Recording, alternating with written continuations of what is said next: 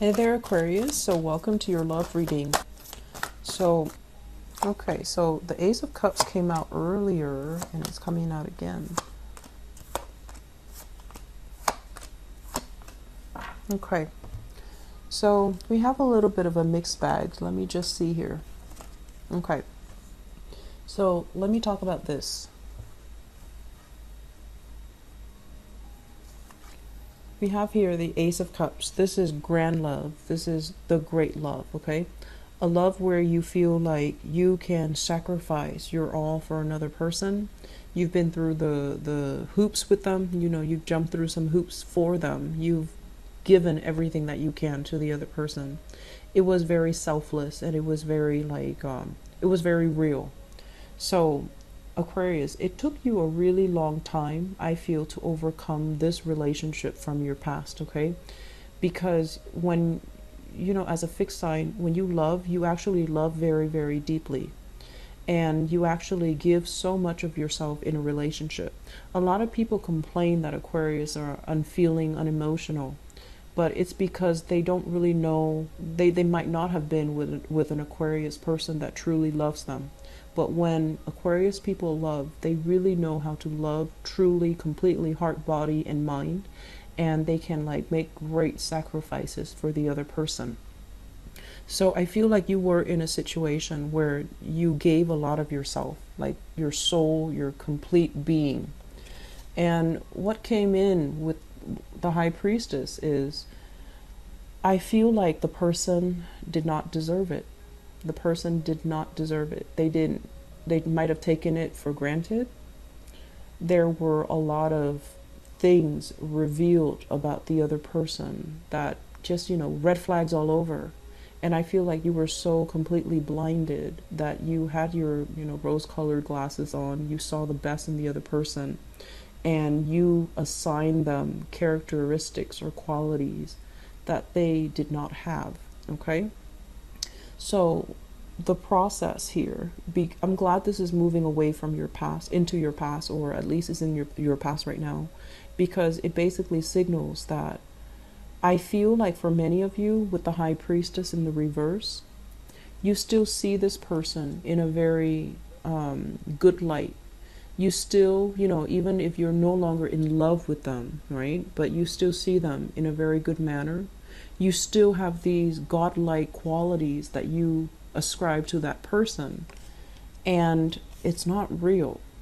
So that same energy about, wake up, not being so naive. Just wake up and see the situation for what it is. That's coming in. And so you're a little bit blinded here by your emotions and your feelings for a person, and you're not seeing the reality. And I feel like some of you are still dealing with this person.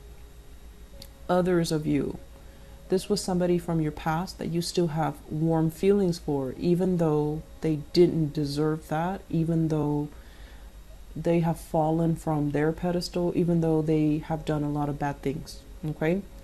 The High Priestess usually indicates hidden information that somebody's purposely kept from you because it's damaging to their character. So lying, cheating, infidelity, stealing. I feel like all of these things are possibilities, and I feel like you still forgive that person and you still hold them in high regards, which is kind of, it just doesn't make sense. So if this sounds familiar, Aquarius, you need to open your eyes up a little bit, okay? The foundation is something that we know to be true. This is something you already know. It's not news to you. We have here the Two of Wands. And the Two of Wands is a long distance relationship that many of you might be in. And I feel like some of you are in a long distance relationship where you're trying to find ways to be with that person.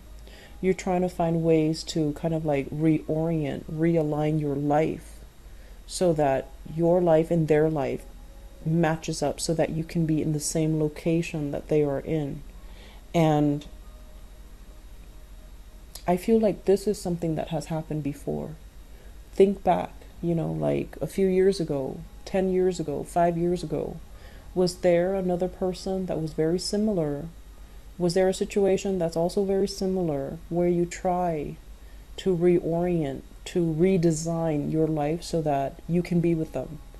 And then if you did, how did that work out?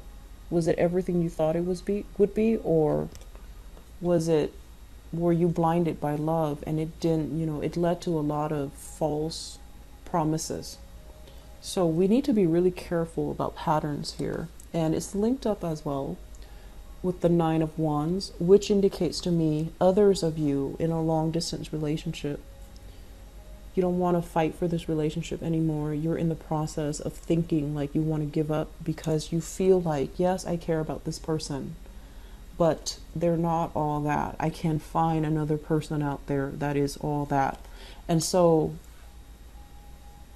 I'm sensing a mixed energy here. Some of you are seeing the reality of things. Others are still a little bit blinded and are still a little bit idealistic and naive approaching a situation. And I would hate it if you just, redesign your life to cater to a relationship partner, to go where they are, and have things not work out the way you anticipate. So if there's a relationship that is long distance, I feel like it might be time for you to reassess whether or not it's worth continuing or whether or not you want to just drop it and leave it alone, okay? In the middle of the spread here, the center of the spread is the Emperor and the Eight of Wands. So I feel like this needs to be said, and I feel like this is a spiritual message, spiritual advice for you. That's what it feels like here with this Emperor. And I do feel for many of you, you have a little bit of a guardian angel coming into the picture, and they're telling you, you have a lot of options that are on the table. You will have a lot of opportunities to date. You will have a lot of suitors that are coming into the picture, possibly somebody that is a lot older than you as well. But with this Emperor card, I feel like it's a loving paternal influence coming into the picture and telling you, open your eyes, and telling you as well, give up on this because there's plenty of other options out there, okay? That's honestly what I'm sensing. And so crowning this reading, well, the Eight of Wands is the arrows of love. It's things happening very, very fast. A lot of communication, a lot of people soliciting you for dates, soliciting you for social outing, soliciting you and telling you that they want to be with you. And this is sincere. This is fast. This is very clear communication. And so I feel like your guides are telling you, move away from it, and there will be other opportunities for love. You don't have anything to fear. And so if you're in a situation where you feel like that was the great love, I will never be able to have that again, well, you're wrong. Your guides are telling you that you will have it again. And so the important thing is to realize these patterns and realize that we're not stuck in these patterns. It's because there was a lesson that you were supposed to learn. So if you have similar energies of people repeating, or relationship patterns repeating with different people, or people that are very similar to somebody you've dated in the past coming into the picture, it's not destiny. It's basically telling you there's something that you needed to learn that you didn't learn the first time, Aquarius. So moving on, crowning this reading, we have here the Ten of Cups. Crowning this reading is something that you're thinking about. Ten of Cups in the reverse, which is a situation where it started out with really high hopes and high expectations, and over time it is kind of like your expectations or your wishes and everything that you thought it could be, the potential of the relationship falls below expectation. It's not all that great. And I feel as well you're thinking that it's a fun, exciting relationship, but it doesn't give you that emotional depth that you're looking for. It doesn't give you that full commitment, and it doesn't give you that that sense of safety. It feels like you're better off here, dating other people or getting to know other people. So some of you, I honestly feel like if it's a long distance relationship, you're thinking about moving on. And then others of you, you're trying to branch out I feel like you're going out with your friends, you're going out to meet people, you're doing the meet and greet mainly because your relationship currently is very stagnant and you want more. You want that stimulation, you want that connection, you want more energy, you want more communication, and you're not getting that in your existing relationship. And so moving forward, future position, the 10 of Wands, this is like a burden of a relationship that you're still moving forward with. And then this is a card about releasing a burden.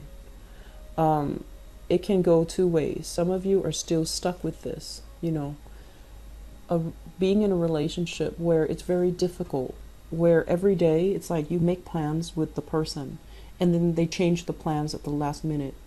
Or, you know, you're supposed to have alone time with them finally, and then something happens and it's like every time it's never a convenient time for the two of you to be alone. There's always other people in the picture, other problems in the picture, and it's like you're constantly the one having to bring everything, having to do everything. And I feel like it's difficult. I feel like it's burdensome. And some of you are just like, I'm almost there, I've made it, I'm just gonna go ahead with it. But I do sense here with this Nine of Wands in the reverse, you've thought about dropping this burden for quite some time. And then others, I feel like you're physically going to drop it because this is the month where your love life starts to open up. You have more communication, you have more solicitors, you have as well some divine protection coming through, and even people that you were supposed to be with, that you're supposed to cross paths with, that you will really like. And so you're able to drop a relationship because you feel like you deserve more and you want more. Singles, very, very good month today. It's a very good month, okay? I'm seeing all kinds of signs, honestly, but fire, well, I'm seeing all kinds of signs, but I'm seeing somebody that is potentially older than you. So if you can make yourself available for dating, it is going to be very phenomenal. Like, it's a phenomenal month for you to date. And then for others of you struggling relationships, I feel that some relationships are going to end this month and it's going to be very final. And it's not something that's coming to you as a surprise because that's more like the Tower. It's going to be something that you kind of like have already foreseen, that you have already anticipated, that you might have already mulled over this decision for quite some time. It's not going to be coming at us as a surprise. And it's going to feel a lot better after you unburden or unload that relationship, okay? I hope the reading has been helpful, Aquarius. For those in stable relationships, especially with an older partner, there's going to be a lot of travel, a lot of communication, a lot of taking trips together, having a really good time together, having this person show you the world, or having this person, you know, really take care of you, take care of the logistics, take care of the lodging, take care of the accommodation, take care of the driving. So I feel like you're in good hands is what they're saying. They're going to show you the world and they're going to take you many, many places. So existing relationship with older people, I feel it's going to work out really well. And then I also feel a lot of dating energies as well. So good month. A lot of changes are happening, Aquarius, but I feel like it's overdue, okay? I hope the reading is helpful. Once again, I'll be back for the mid-month reading. I'll talk to you guys soon, okay? Take care. Bye-bye.